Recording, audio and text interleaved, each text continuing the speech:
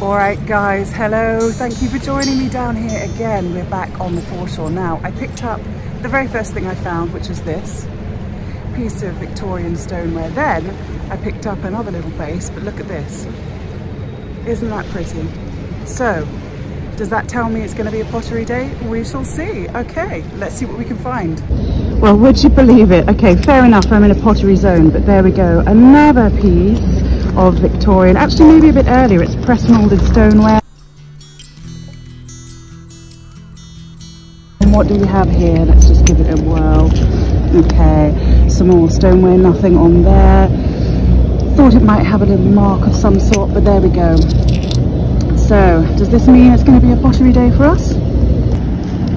A really good indicator of how things sort by shape and size is that I found, okay, I put them back down, but 3 bases I found, one of them there, little base segments. So I keep finding base fragments of different types of pottery, but look at this, tiny star on there, absolutely love it. So, you know the old saying, am I going to take it? Of course I am. Nice bit of, oh, look at that. That's a saucy fold on there. You can see how this rim has been formed. Oh man, I really need to move out to the pottery zone or it's going to be fragments for me all day long. I've just spotted another blue thing. Let's have a look. Oh, a little bit of hand painted china. Sweet. Okay, yeah, for my health I need to get out of the pottery zone, but look, this is what I mean. So even though we're in the pottery zone anyway, loads of these fragments are all sorting close by to each other. So yeah, another indicator that the tide sorts, there you go, things by shape, size, weight. All right, moving on. You know when I say I'm going to get out of the pottery zone, and I absolutely don't, every single time.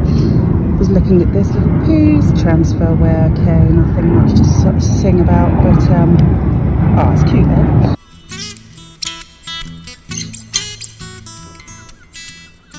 And then, here we go, a lovely piece of Delftware, English Delftware. Looks like a bowl or charger fragment. That is super thick. It was like that. I thought, aye, what's this? Turned it over, there you go.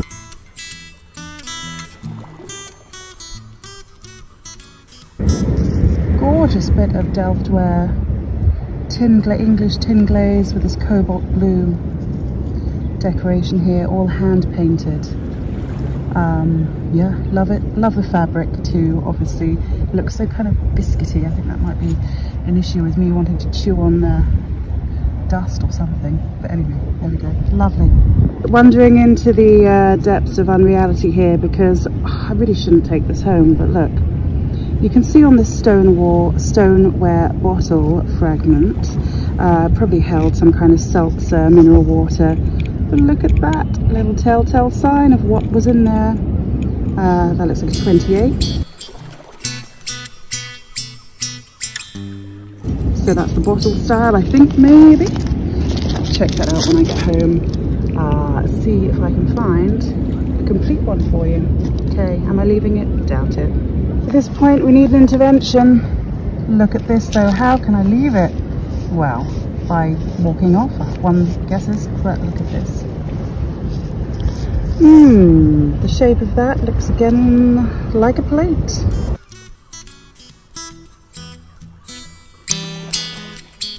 Small plate.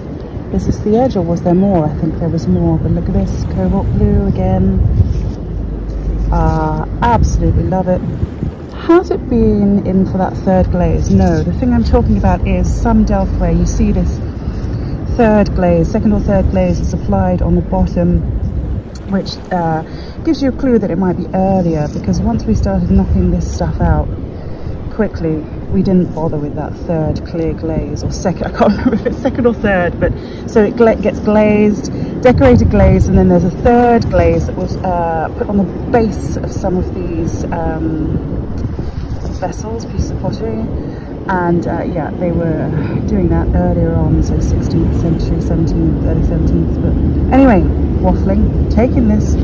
Here we go, what's this? We love a piece of writing, don't we? A piece of inscribed number or writing. So I'm guessing 22, again stoneware. It's referring to the bottle shape, I think. Someone will correct me. There's always someone that will be able to put me straight. Yeah, it's 22, taking it in the pocket.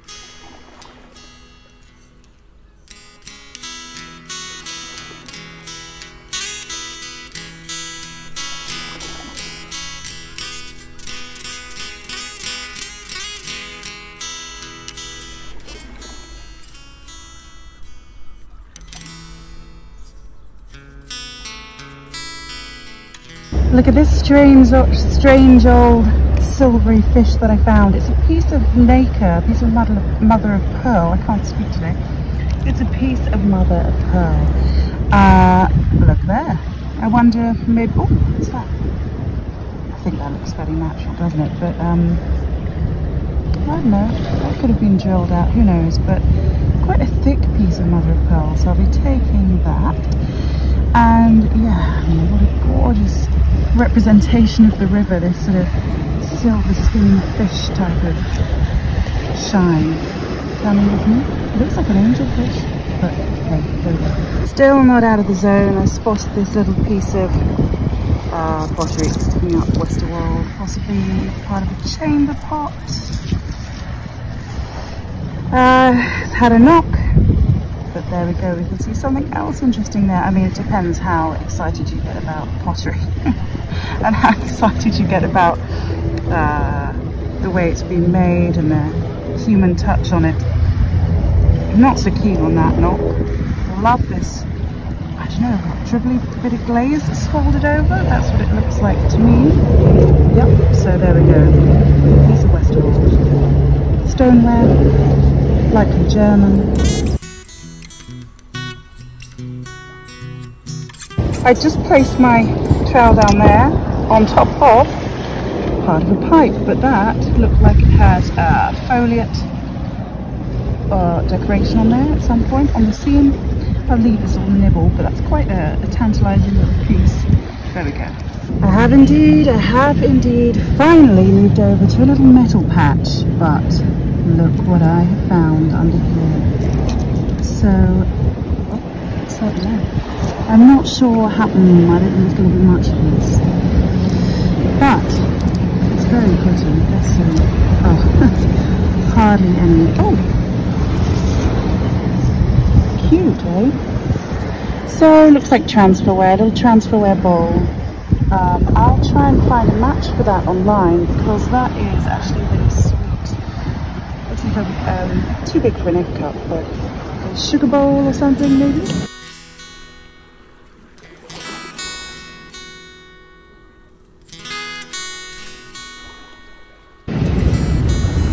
Love the detail on there, and you know, I always say don't neglect transferwares. They are in themselves a thing of beauty, even if they're nibbled, even if they're partial. I'll get that cleaned up and we'll try and find a match. So I whipped round to put that piece of ceramic away, and here, bump, there is a coin. It is modern, of course, it's a penny, but that's a good sign. I'm just gonna stop in this patch for a while and see if anything turns up. A coin, a round thing, washer, whatever, metal, this size and weight, always a good sign.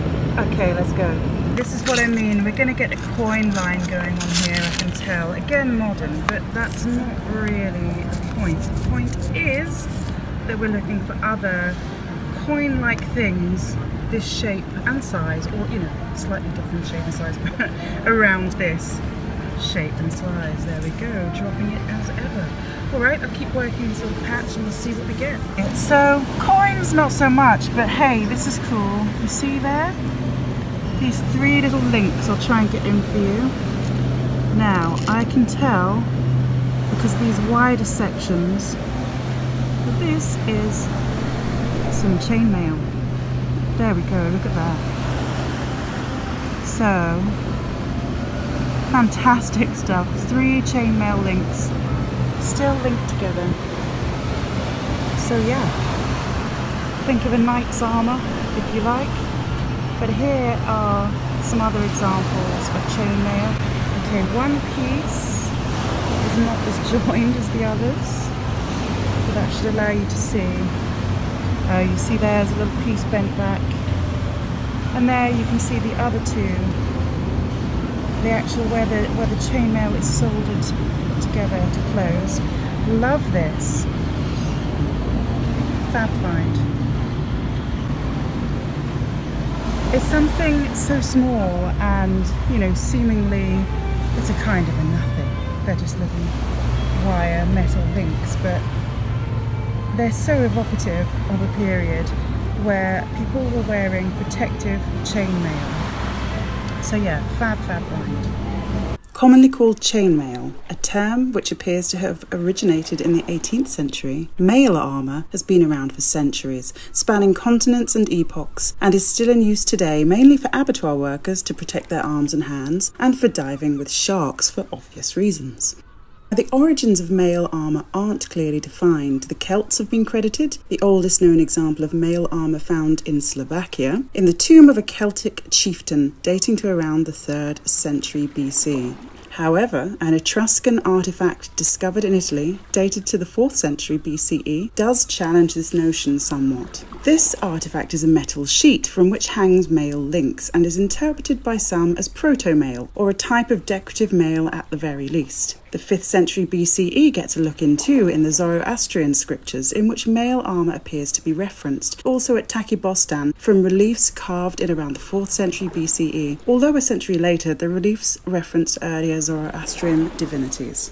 It's widely accepted that mail armour was a development of scale armour, first developed in the Bronze Age. It was an earlier type of protective metal covering which quite literally looked and moved like the scales of a pangolin or armadillo. The metal plate scales were attached to a cloth backing and to each other in many rows of overlapping pieces which offered full protection against weapons. Although scale armour offered a more solid protection from blunt force and piercing attacks, it's thought that the need for a greater range of flexibility, a movement range, and a need for a more economical armour led to ringed mail armour being created. This is how it works. Using drawn wire to construct individual rings, they were then attached to each other, most commonly using the 4-to-1 pattern, which meant one central ring, known as the connector, had 4 rings attached to it. Now you keep going with this, create columns and rows until you create a mesh. If you want to read more about this, check out my Patreon post. I will put the link in the video description. And for now, I hope you've enjoyed these images of mail armour through the ages, including the stylish decorative elements incorporated into Persian and Turkish mail. I hope you've also enjoyed the examples from the River Thames. I've tried to credit where possible, but some of the examples I've found on forums. So if it's your piece of river found armour, I did my best to credit you, but let me know if you'd like me to put any links in the video description.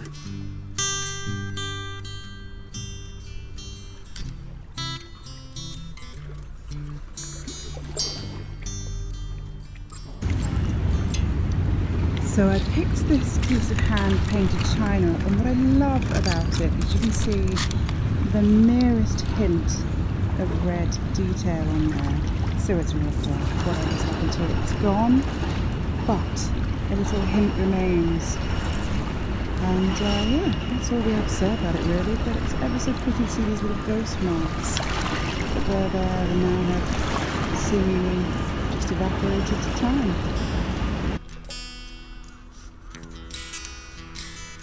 Look at that little slipware addition there, beautiful. I love it when you can see this thin layer here of slip that's been added, and then there's some glaze, lovely stuff. Again, redware, 1500 to 1800, this is probably 16th, 17th century. Am I going to keep it? You're damn right I am.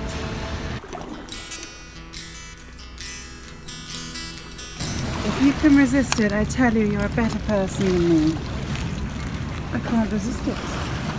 details, a tiny picture in itself. Look at that. Transferware, Victorian to early 20th. So it's printed on. These were, you know, farmed out. Hundreds of them an hour. Or however many, I don't know. But just love it. Little picture there. You'd hang that on a borrower's wall. So I just pulled this out, a really great example of a strap handle on a large jug. You can see there again where it's been affixed and incorporated into the body, and then the thumb has been used to pull this down and drag this down into a strap. But there's a sort of the integrity of the handle sticking onto the fabric. The body of the jug is there. It pushed in that correspondence though, you see where that's pushed from the other side, and the handle is being pulled down. I will take that. I love a chunky handle. I love these examples, so yeah, redware again.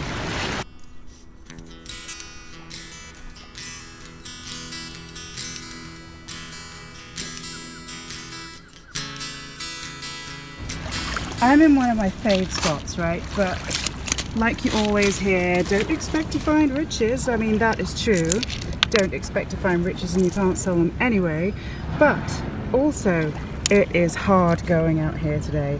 I've just come across another potential coin line. I mean, it's under quite a lot of heavy rock. So I will pursue it a little and see where we go. But yeah, I mean, it is hard going out here today, so wish me luck. Oh, it was 2p. I'm sure you saw that. There you go. I tell you, these coins are just bloody mocking me now. I really must stop swearing actually, or I will be struck in the naughty corner. Yeah, modern coin yet again, 10p. If you're wondering where all my modern coins go, they do indeed go on charity boxes. Okay, so let's have a little look, see if we can find another coin. There's. Okay, 20 bloody modern coins later. I'm giving up hope there, but can you see what this is? Oh, it's a lovely one. What a nice colour. Let's see if it's intact. Any nibbles? No nibbles. It's fresh as the day it was born. Well, made in this case, but oh, nice little air bubble in there. And that is a bottle. Stopper, late Victorian, early 20th century. I actually think more early 20th century, but yeah, nice. Haven't seen one for a while. So that's a cheerful find for a hard-going day. A few bits of letterpress are turning up. There we go. It's an N.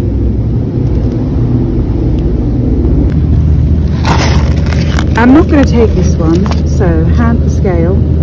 Just wanted to show you this lid, maybe like a drain lid or some kind of covering. Really love this, but I think it belongs here on the foreshore. It's a drain covering, isn't it? Nice bit of hardware. Leave it here. I'm not even going to say it this time. It's not that exciting because it is to me. Look at that lovely bulbous belly of this stoneware vessel. Looks like it might have been quite small actually, a little vase, a jug even. And I love the way it's broken in this twist. And then you can see signs where it's been on a wheel. This way, that way. Love that twist to it. Yeah, Seaberg, stoneware. Very nice.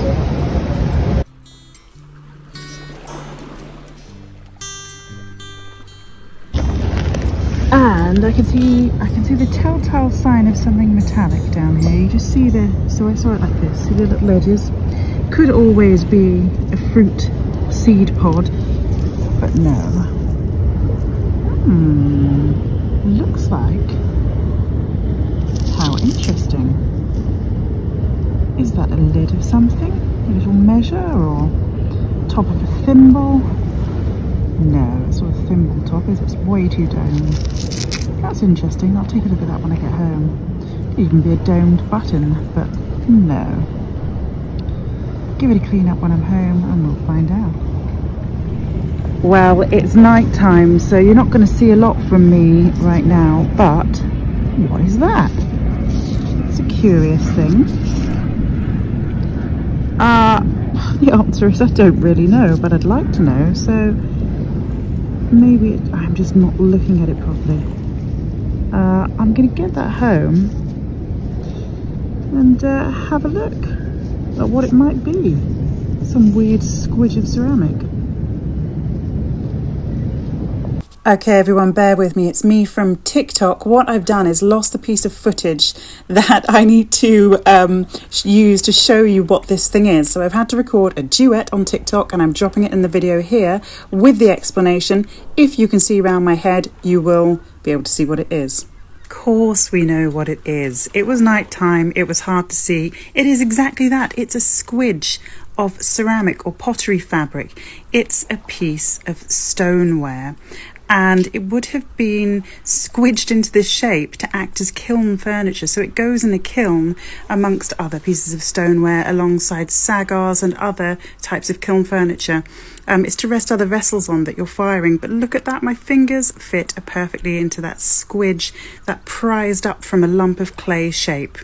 Look at this. Tiny star. It's going to come home with me. Absolutely love it. Piece of shoe sole, tiny child's shoe. There's the leather, there's the sole, and you can see the stitching marks there. Oh, very small. I'm going to preserve that, even though it's not complete. I'm just going to make sure I preserve this leather so, yeah, I can keep this little child's shoe. When you see this, you know that we've reached rock bottom or the very top of a slim pickings day. What a hard going day, but there's a little green seed bead which is nice, shank there from some sort of, I don't know, fob or a brooch or an epaulette or something like that. I'm gonna keep going with this area. You never know, something might turn up, but yeah, when you see the pin collection and you see the bead collection starting, then you know, man, it's tough going. Even though it's hard going out here tonight, there are some little pleasures. Whoa, that's a weird one. So a corset busk hook, but strange, that's not like the regular shaped ones we see. And then there's, I've just come across this patch, just absolutely loads of pins. So hopefully there'll be something in here. We've got a nice little patch here. I think that's going to be some kind of lovely nipple button. And yeah, pins as ever. But I'll get that cleaned up when I'm home. I mean, it's really hard to see now, but it looks like that's going to have a central shank. And another, someday it really do be like this, as they say. Hello, Queen Elizabeth. 5p gone brown. We keep on, and still the coin finding continues. Well, it doesn't look like it's got any age whatsoever, but these things can be confusing. It's a blade, obviously, serrated there. And yeah, strange edge. I'm going to take it, speak to some knife people and see what they say. But there we go. Little blade at last knockings. Well guys, that is me saying I'm over and out from the foreshore today. You don't often see me down here at night time. In fact, I don't think you've ever seen me down here at night time. I don't generally come at night, but such is the need when winter turns around. So yeah, thanks for joining me, and I will see you next time. Had some nice finds today, so thanks for tuning in. See you on the next.